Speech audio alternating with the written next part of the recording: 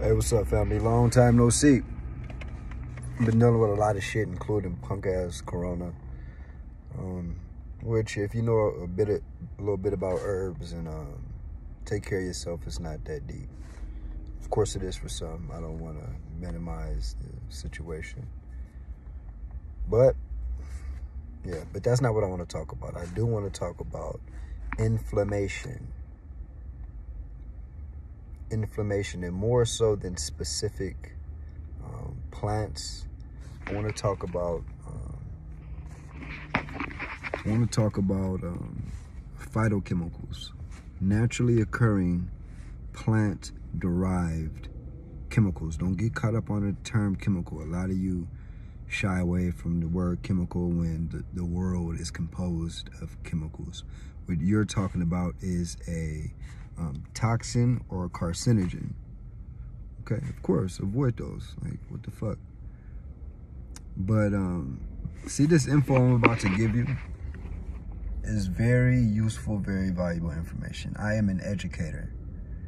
Those of you who watch my shit, you probably already know this. Those of you who are watching this now will know that I'm not an entertainer. I'm an educator. Okay, I'm an herbalist. I'm a holistic practitioner.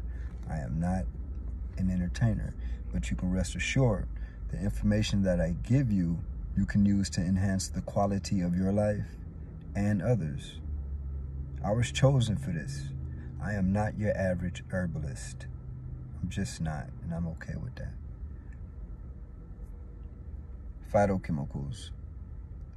See, there are thousands of plants, thousands of phytochemicals. Thousands of plants, different chemicals, but there are some phytochemicals you'll find in many plants. You'll find that many plants share particular chemicals, phytochemicals. And see, this here make you a more efficient healer. It'll broaden your scope of healing. It'll broaden your repertoire. Okay.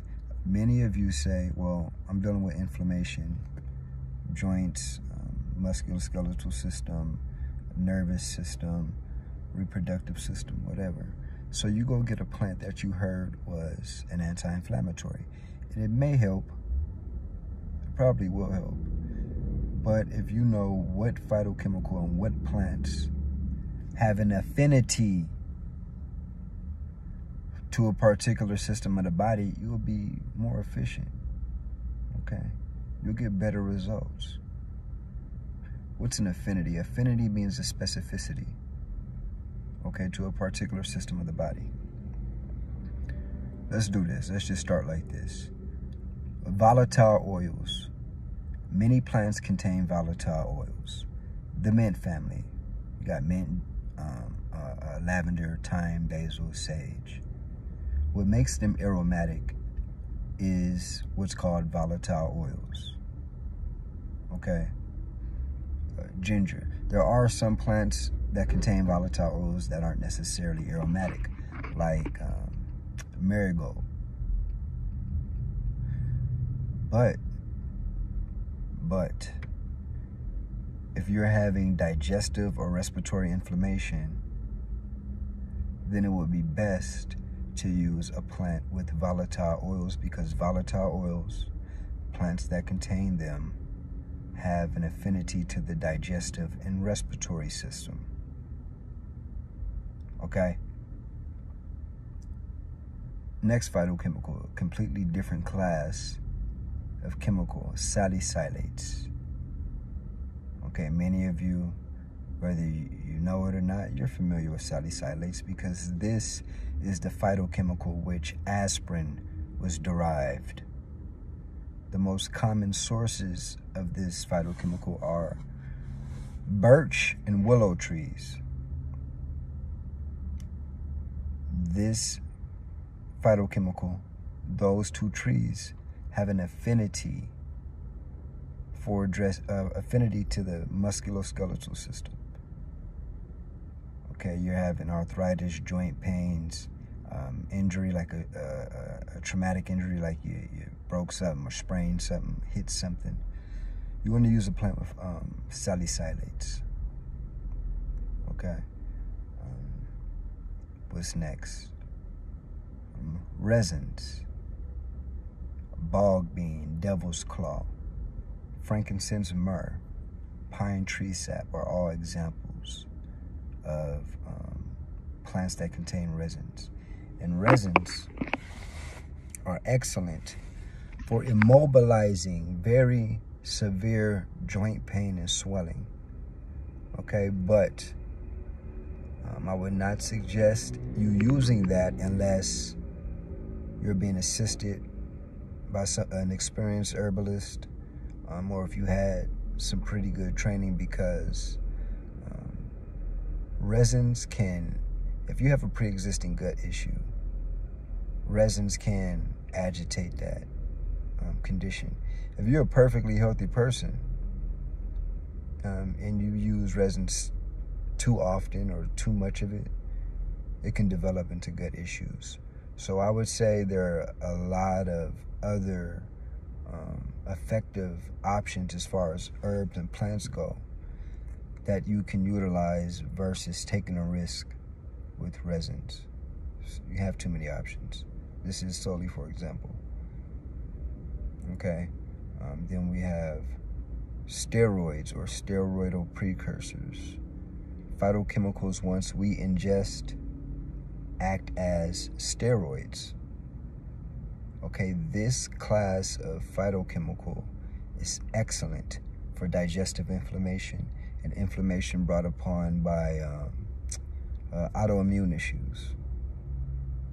Okay, we got saw palmetto, wild yam is a good one, murapawama, chase tree berry, and many others.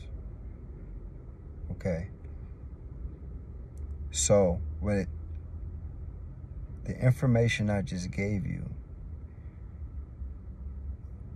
you can run into a plant you may not know. Here's the thing.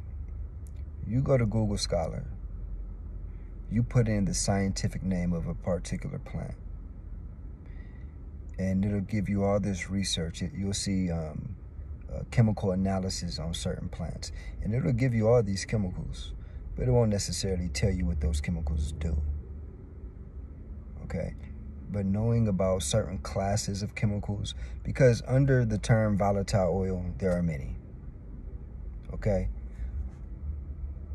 but you know, all volatile oils have an affinity for the digestive and respiratory system. So you're doing research on this plant you're not super familiar with, and you find out it has one of these phytochemicals we just went over.